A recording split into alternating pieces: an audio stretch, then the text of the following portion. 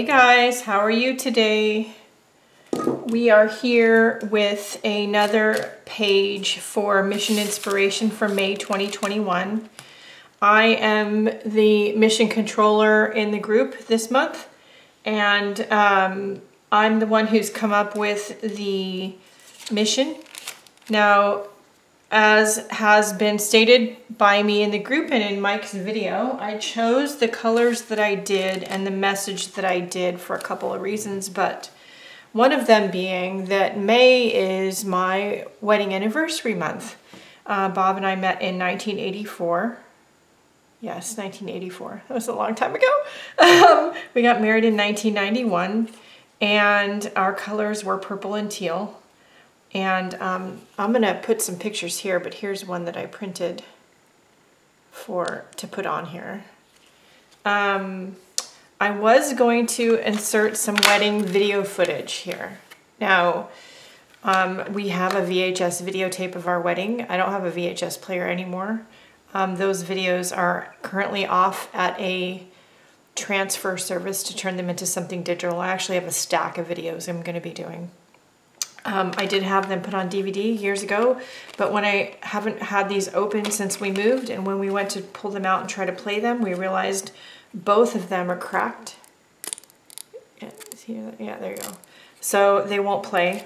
I do still have the VHS tape though, so at some point I will maybe put a few clips of that on my YouTube channel towards the end of the month, but it's going to take about 3 weeks to get done, so it won't be ready in time for this video, but I will be putting some shots from the wedding here. Some of these people are no longer with us, including all of my grandparents and Bob's father.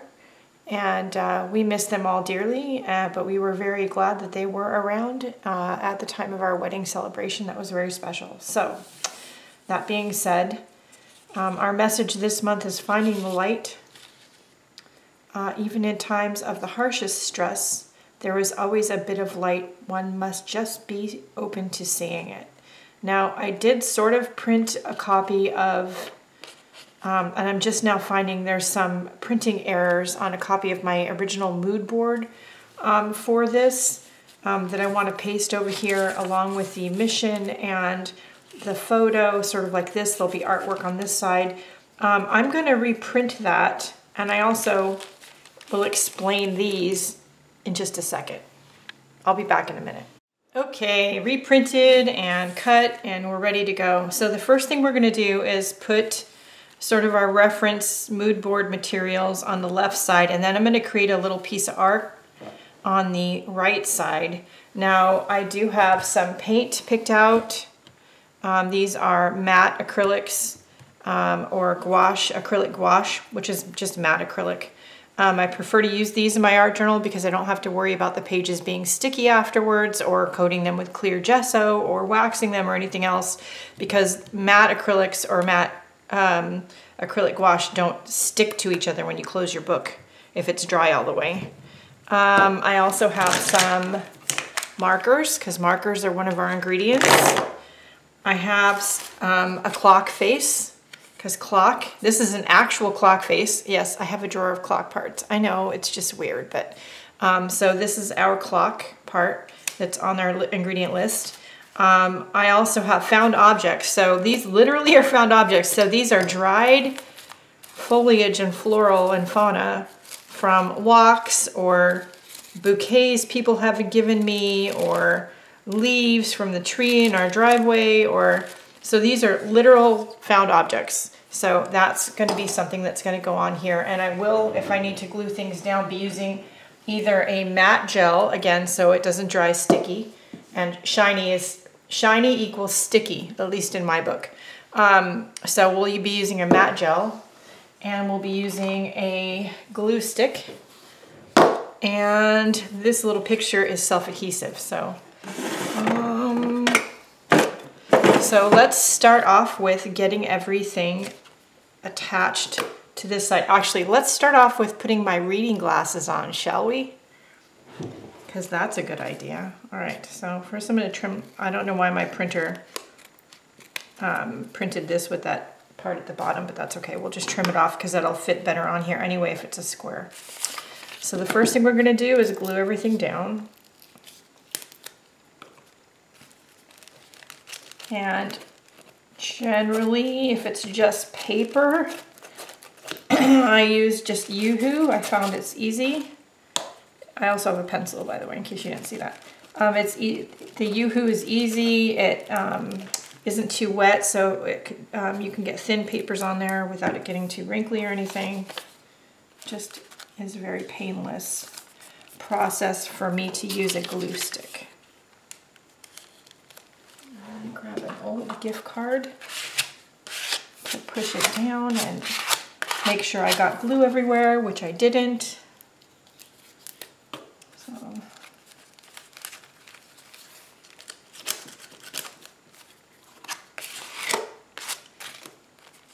make sure all the edges are down. Okay, there we go. And then we will get our picture down. Now while I'm doing this, these little pieces to my right are scans of vintage office labels. So I do have original vintage office labels in my stash of art supplies, but they're too big. And so they're vintage Avery labels. And so I scanned a few of them and then shrunk them down and made them smaller and printed them on label paper. So we're going to be using these on our page. Labels are one of the things on our ingredient list. So, but the first thing I want to do is I want to get this clock face on here in the middle-ish. I wasn't sure where I was going to put it, and I saw that Mike Deacon put his right in the middle, and I like that idea with a little bit of a different twist. So this is a little bit thicker than just your standard paper, and it's very plasticky. So I'm going to use the matte gel for this to get this on here. Let's see, I need a palette knife.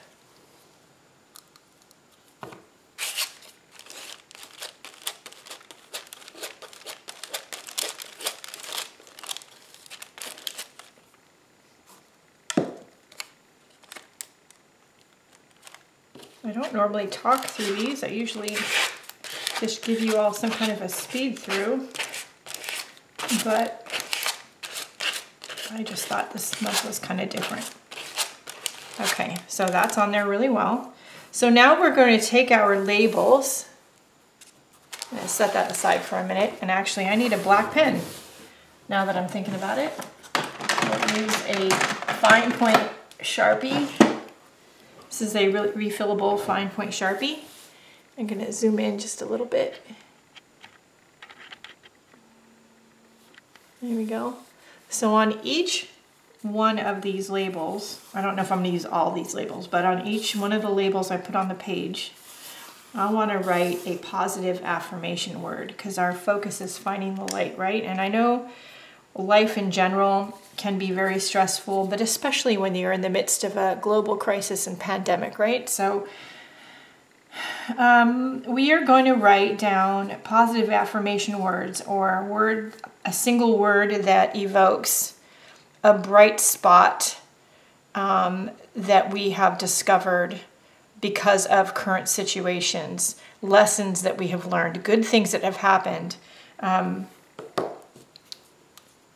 For those that don't know, my mom is sick, and it's not a great situation, but even in that situation, there are good things that have happened. And one of those being that for the first time, literally, I think ever, my siblings and I are actually being civil to one another.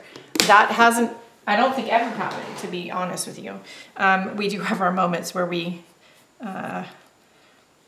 backtrack on that, but for the most part, we've been very civil to each other, and are helping my parents and pulling together for the first time ever as a family. So that's a good thing. There's always a good thing to be found. So I'm going to speed forward through this process a little bit, and I'm going to figure out what my words are, and I'll be right back.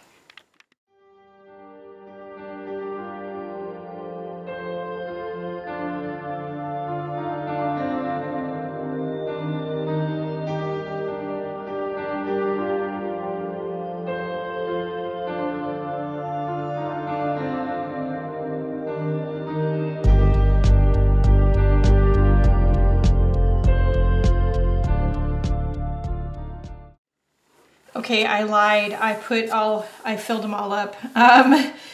The only one I'm not sure I spelled the word right was cooperation, but we're gonna just leave it. I am kind of known for not spelling very well.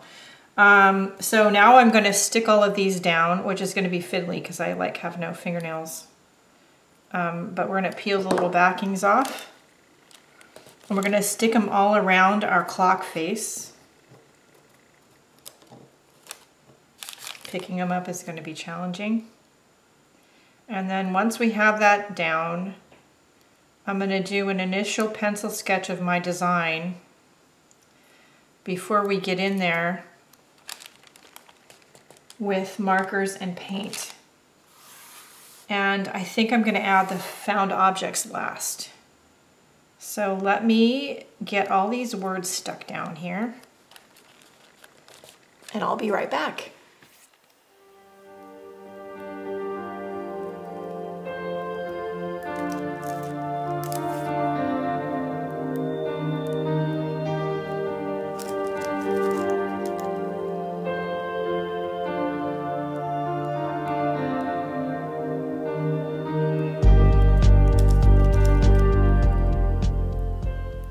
Okay, so now we're going to do a picture, a sketch, pencil sketch.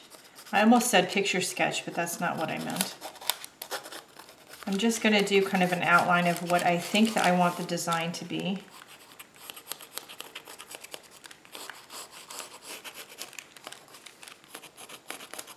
The pencil marks for the most part are going to be covered up, so that's fine. I just kind of want kind of a guide.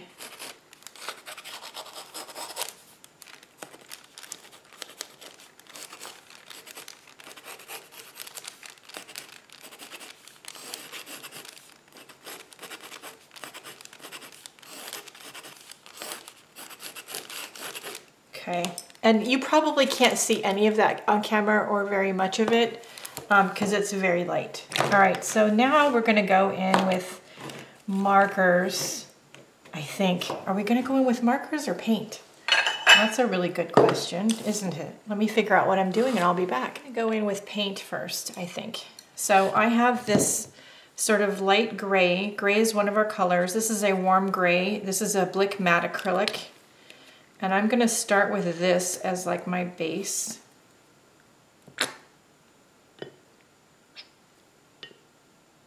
If I can get more of it out than that. Okay, there we go. And I think first we're going to go in with a tiny brush. I don't want to have this be so opaque that you necessarily can't see the words through it.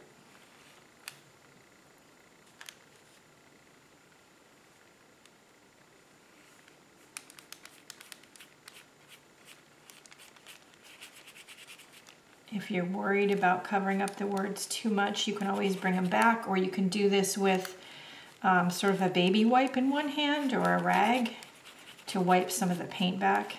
Now, if you seal the stickers or label paper with some kind of like matte clear coat, it's easier to do that.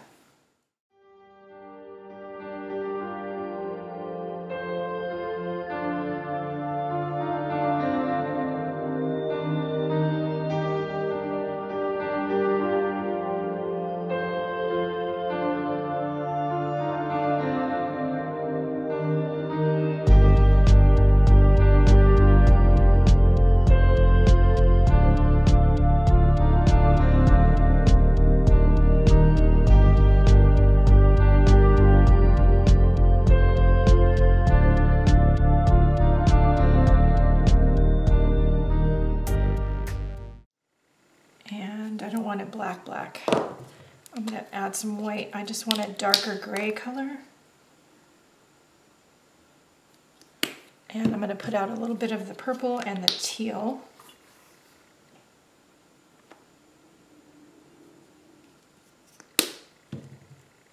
Now, for the sake of this page and argument, I am going to use the purple as my shadow color to suggest shadow and darkness, and this one as my highlight sunlight color. You'll understand what I mean in just a minute. We're gonna I'm not gonna clean the brush, I'm just gonna kind of do that. I'm gonna mix these two together.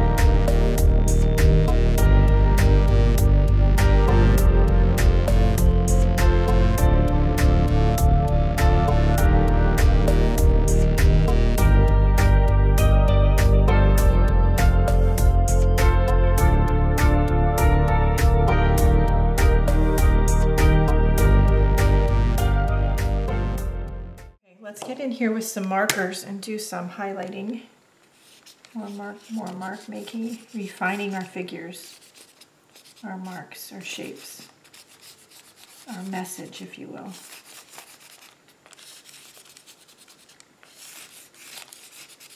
This is a Permapaque pigment marker. This is a metallic purple. This challenge is a good one for me to get out some of these markers that I like never use. I have this giant Copic wide marker in black, but I don't know if I want to do that. This is gray. Gray is one of our colors. This happens to be a dark gray. I think I'd rather use this one.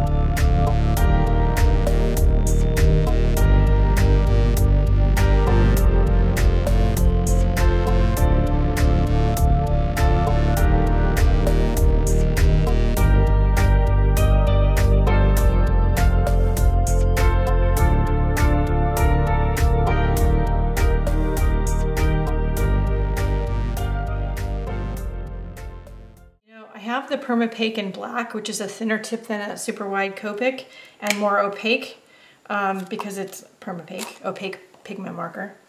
I'm thinking I want to add some of this. Cross your fingers, I don't hate it.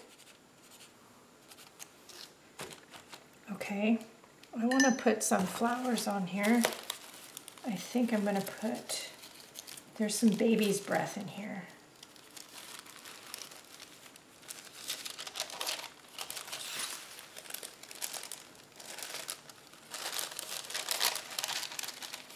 These are all flowers I've dried myself from things I found on evening walks, or the kids will bring me occasionally bouquets of flowers and I'll enjoy them for a few days and then smash them between some books. I did tell them I do that. I told them don't be mad, but you know.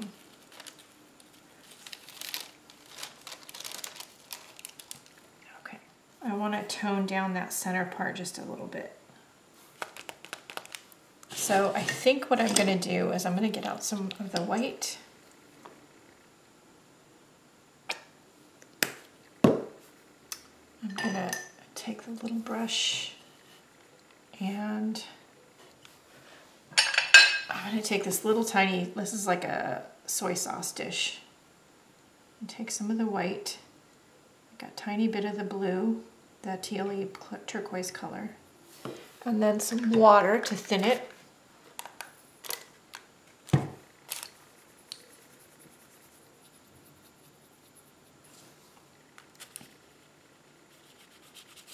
And I just want to push this back a little bit.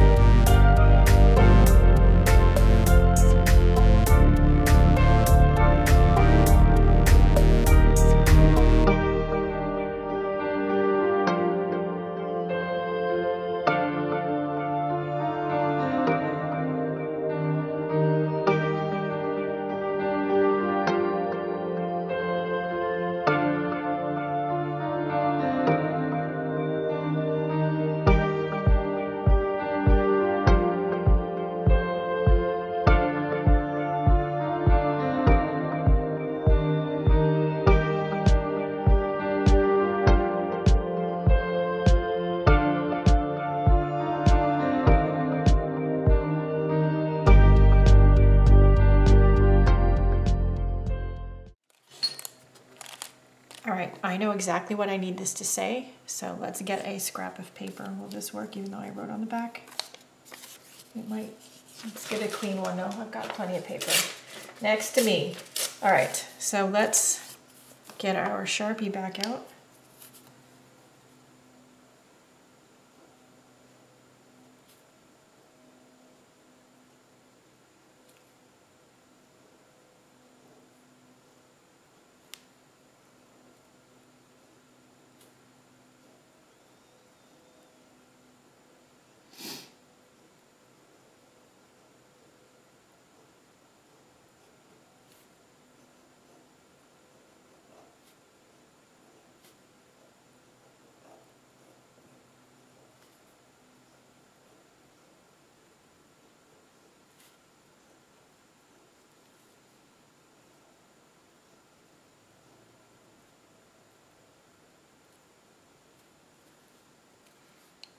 Okay, step out of the dark and into the light.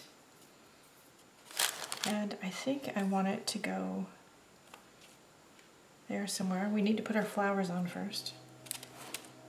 I might need to trim it up just a little bit because that might be a bit big.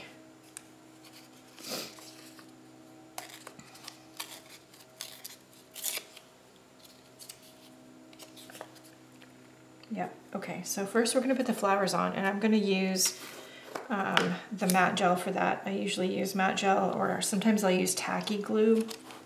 To glue foliage down is a bit of a tricky business. Let's give this a quick try first to make sure all that marker's dry. Okay. So I'm going to put some matte gel down on here, and then we're gonna lay some of the flowers in the gel. Oops.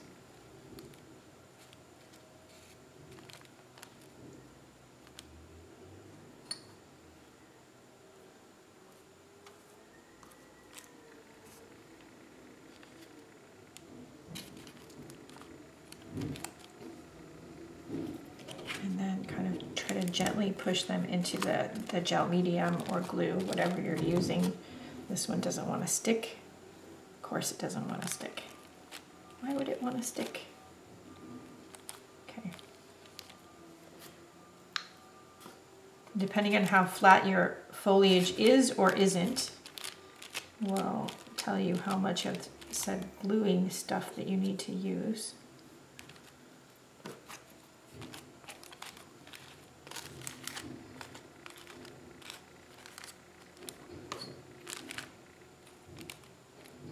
Okay.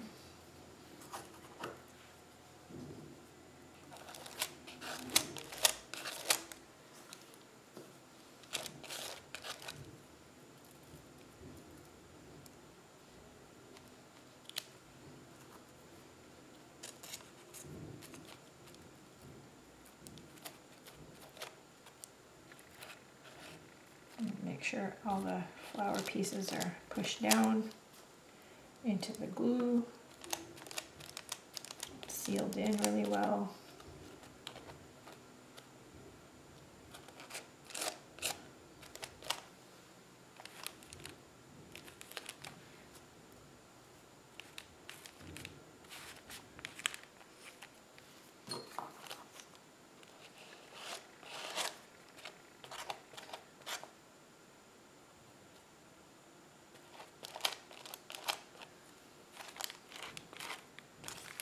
Keep in mind this gel I'm using is matte and it will dry clear. I know it looks white right now, but it will dry clear.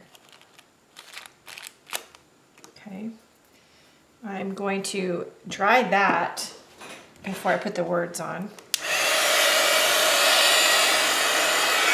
Dry it, but we are going to add our words on. Because of the bumpy texture now with the flowers and stuff, I'm going to use more of the gel medium. I don't normally do that with my quotes, but I usually use a glue stick, but it's kind of bumpy now.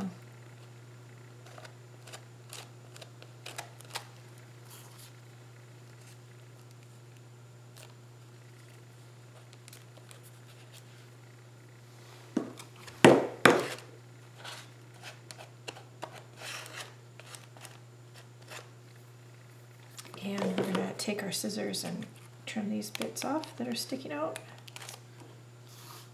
Okay, it's not quite dry yet, but I will put a still picture here. I love the way this turned out, better than I thought it was going to. Every piece of artwork I've ever done at some point, I look at it and go, oh, that's just really not going in a good direction. And that's ugly. But usually if I work through it, I can find something I'm happy with or love. And I really like the way this one turned out. It definitely conveys the message that I wanted with this month's mission. I hope you find it inspirational and challenging, but in a good way. Even if the colors or the message aren't your thing, I hope you give it a try. Please do share it over in the group, the My Inspiration group. The link is down in the video description. And if you do a video here on YouTube, you know, maybe do a hashtag Mission Inspiration or tag Mike Deacon or myself if it's based on this month's challenge in your video description or something. We would love to see what you're doing. All right, that's it for this month. I will see you with the Mission Inspiration mid-month mini mission, or MIM as I'm calling it for short. I don't know.